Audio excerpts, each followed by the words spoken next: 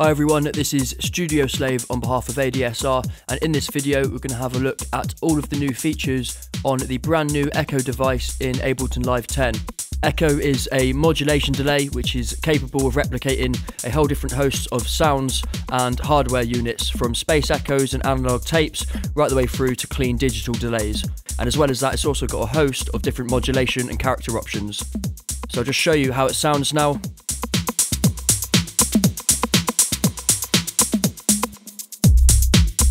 So that's me using it in a send and return configuration. What I'm going to do now is just loop up the arrangement that doesn't have that automation on it, mute the bass, and I'm just going to demonstrate the Echo device using our percussion bus here, which is essentially everything apart from the kick and the bass. So there's plenty of sounds for you to get used to there, which we're going to modulate, and we're going to mess around using the echo and delay.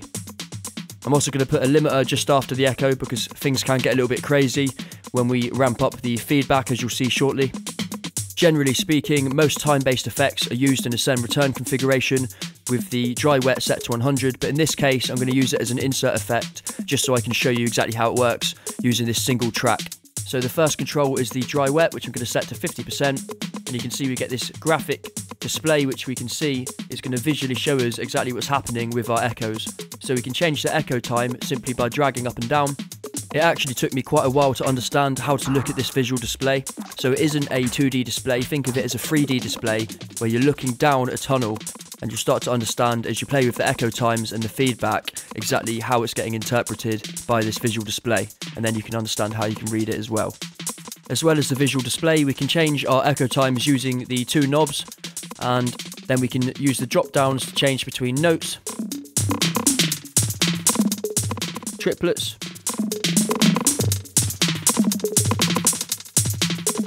dotted, and then 16ths as well. And now what we can do is we can unlink the left and right channel, and if we set the right channel to 16ths as well, then we can have 3 16ths on the left and then 6 16ths on the right, and we can see that in the visual display. And then finally we also have the feedback here. We'll see the feedback going further into the tunnel, and we can push this right the way up.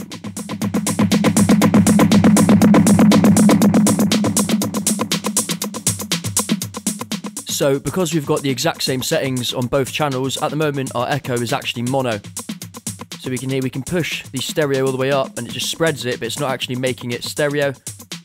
And we can put it right the way down to 0% for mono. But if we shift the percentages off to the left and right, you can hear it gives us instant stereo imaging, and we can see that in the visual display as well.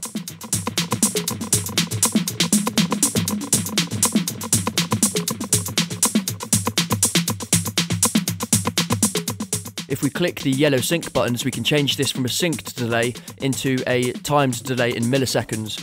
And this is by far my favourite use for this Echo device, especially when they're unlinked from either the left or the right channel, so we can get some real crazy effects, especially when we incorporate the feedback as well. We get some real metallic and fed back sounds. We can really get it to sing and ring out.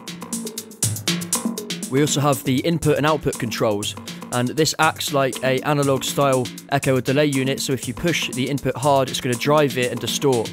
So to show you that, I'll set the Echo device to 100% wet, and you can start to hear that crunch.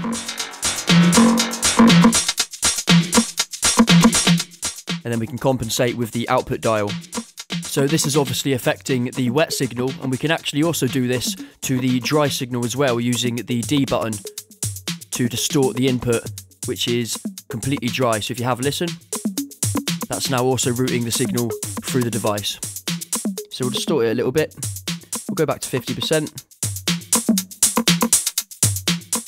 We'll ramp up the feedback. And then what we also have is we have this invert button here, and this inverts the polarity of the fed back signal. So my favourite use for this is for getting interesting tones when we've got real tight delays like we have here. Push the feedback right up, and you can hear we can instantly change the tone of our feedback.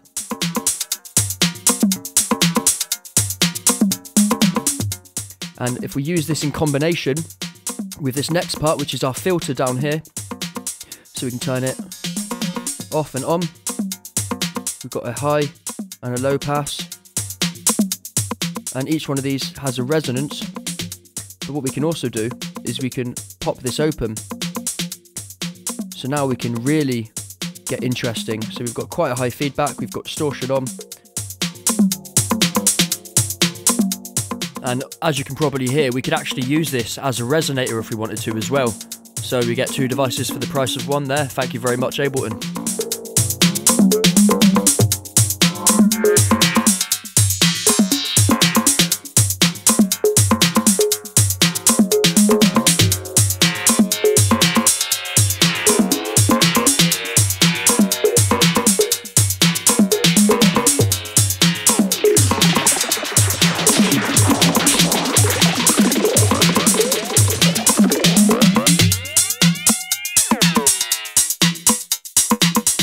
So we can see those effects, and you might notice that every time I push this button we get this sort of squelchy sound. So now that I've shown you the basics of this actual echo, what I'm going to do is I'm just going to show you, if you go to character, you can turn off repitch, and now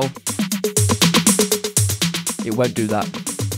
Personally, I really like it, but if you find yourself automating these functions, it can get a bit annoying if you get a lot of this stuff going on quite a lot. So if you do want to get rid of it, then there's your button. So next we're going to explore the modulation options. So to get to the modulation section, all we have to do is use the tab across the top, and that will take us to the LFO. And we can move this LFO around by using the display, just by dragging. You can see the rate change, or we could also take sync off. So the 2 colours defines the left and the right channel, so we can have them in phase or out of phase, and we also have a range of different LFO shapes to choose from as well across the bottom. So this LFO can be used to modulate either the delay time or the filter. So we've got the delay up here, these 2 knobs, and then the filter is on at the echo tab, so it's going to be modulating that up and down in time with the LFO. Nice and slow. So you can hear this is a little bit carnage on this setting, so you usually wouldn't have the modulation at 100%. We've got both of the left and right in phase, so we've got this going on. And if we take them out of phase, we're going to get more of a stereo image as they move independently of one another. So mono, stereo. We can also times this frequency by 4.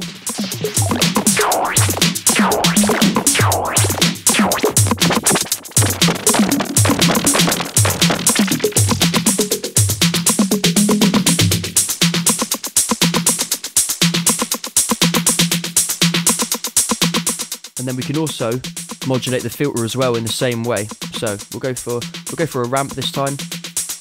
So to demonstrate this, let's slow down this LFO. You see we've got a nice slow ramp. Then we're going to push up the modulation. So now we've got the filter modulating at a very slow rate.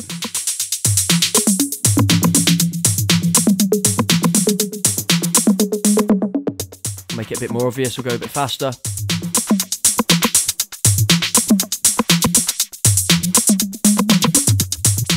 And then what we can also do is we can push up this envelope mix, and this is essentially pushing it from a LFO to an envelope follower. So 100% it is no longer the LFO which is modulating the filter cutoff. Let's get this a bit more interesting so you can hear what's going on.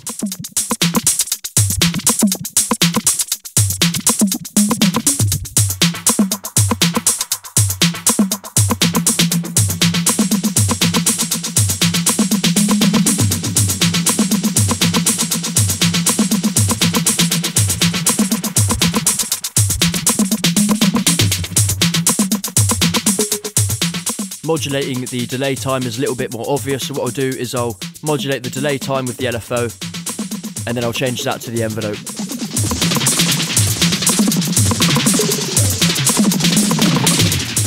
So things can get real crazy real quick. So the final tab I want to show you is the character tab, and that's what makes this Echo device quite a diverse plugin, because it allows us to add things like noise, so we can get a whole different range of sounds from old school Echo devices, and Other things we can also do is things like side chaining, so we can duck our echo out of the way, or we can add a little bit of flanging or wobbling, which emulates the delay in tape machines, and then we also have a gate as well. So we'll have a look at these 4 different effects now.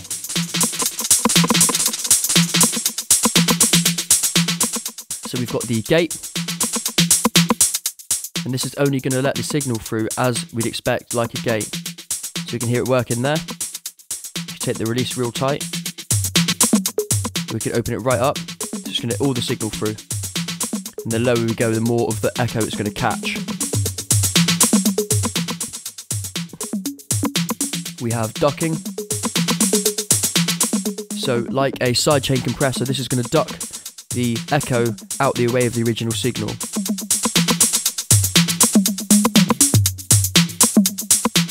And to really get what this is doing, I'll show you. So this is our signal without ducking.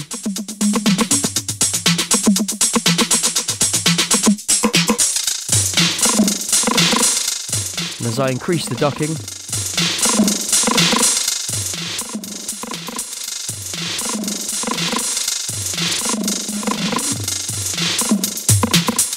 you can hear how it's getting pushed out the way by the original.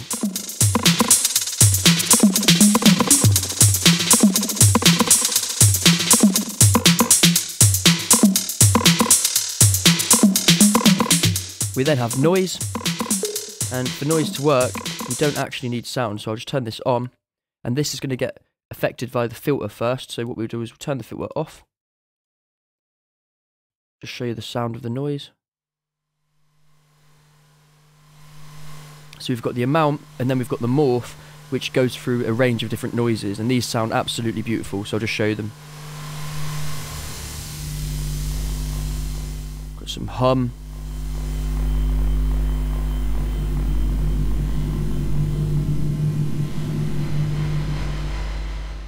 And then we can dial back the amount, something a bit more sensible maybe.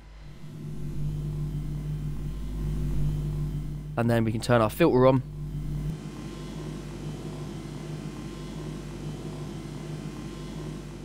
And then what we could also do is play the song again.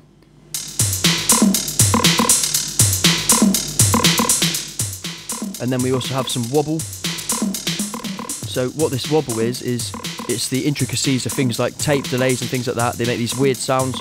So once again, just like the noise, we have the amount setting, and then we have the morph setting. So it's different types of wobble. So I'll go to an extreme value to show you.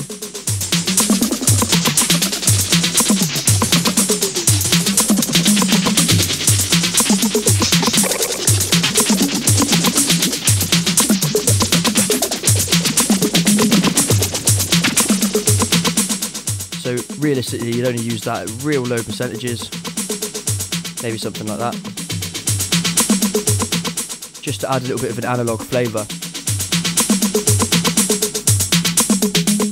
And as you know, we've got the repitch button, which gives us the sound. So moving over here, we've already gone through the stereo. What we've then got is we have a reverb, and this is just a 1 knob reverb unit, so we push it up, we get instant reverb. We can control the decay here, and this is just of the reverb.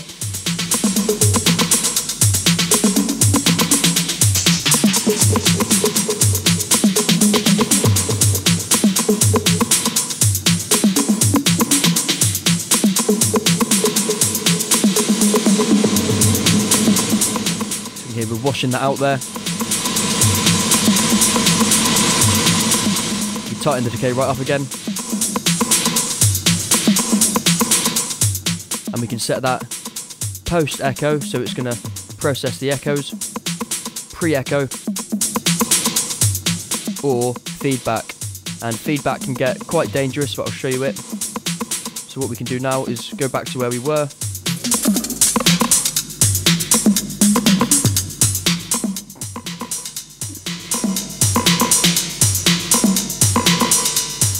So it's feeding back into the filter now.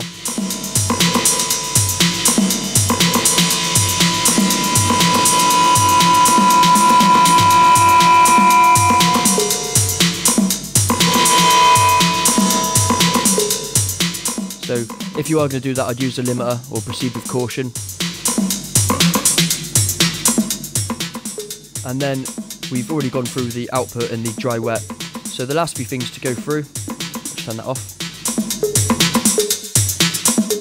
are our controls here. So we've got stereo, which is what we're used to, then got ping pong, and if I just change this, so just to show you, if we look at these dots, we've got ping pong, which is left, right, left, right, left, right.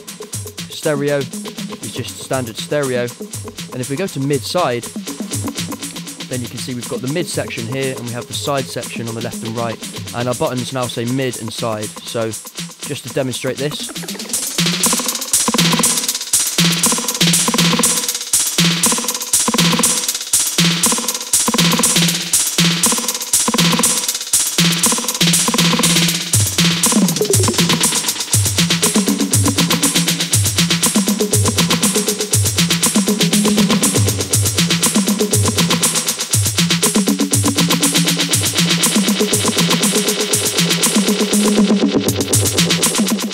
so there we've explained every single feature of the brand new Echo device in Ableton Live 10.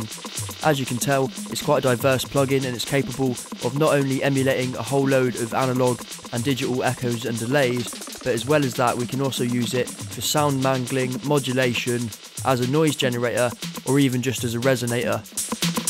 So this is a real good plugin to dive in with, and as you can probably tell from this video, you've got to really experiment and dive deep with this and essentially just record what you're doing, and then you can go back in afterwards and find parts you like, and then you can have a look at the automation settings if you want to recreate that in your project. So that's the way moving forward that I'd say is the best way of using this Echo device and making sure that you capture all of those happy mistakes.